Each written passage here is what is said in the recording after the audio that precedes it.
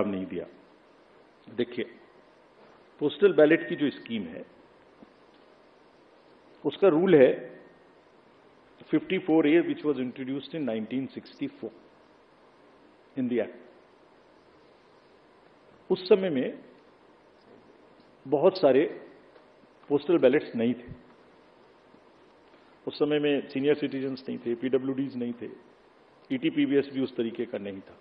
तो धीरे धीरे संख्या बढ़ रही है और for an inclusive election it is necessary that we extend this facility. जैसे पिछली बार आप ही ने कहा था कि आप लोगों को ये फैसिलिटी नहीं है, हमने जाके एनेबल की। सबको मिलनी चाहिए, एसेंशियल सर्विसेज वालों को मिलनी चाहिए। लोग कहते हैं हमसे हमें वोट देने का अधिकार क्यों नहीं, नर्सेज, डॉक्टर्स, बहुत जगह से बात आती है। हम वी आर ट्राइंग, हमने तो रिमोट वोटिंग में जो लोग घर से बाहर चले गए उन तक के लिए प्रयास करने की कोशिश की थी, जो अभी समय नहीं आया। तो ये जो एक्ट कहता है, जो रूल कहता है, वो क्लियर कहता है कि postal ballot counting will start first. So on all centres in the country it will start first, no doubt about it.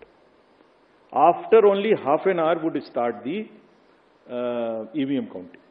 So there are three countings which are happening simultaneously, and it is happening. It happened in 2019. It happened in all the 2022 elections of the states held thereafter. It happened yesterday also in case of Arunachal and Sikkim. हम mid course नहीं बदल सकते कुछ भी। और क्यों नहीं बदल सकते? Because it is compliant with the rule. क्या कहता है कि तीनों स्टार्ट होंगी और उसके बाद निर्विरोध तरीके से लास्ट तक कंटिन्यू करेंगी। पोस्टल की तरह चलेगा, ईवीएम की तरह के चलेगी। जैसे ईवीएम खत्म होगा वैसे ही 5 वीवीपैट की पर्ची का गिनना शुरू हो जाएगा।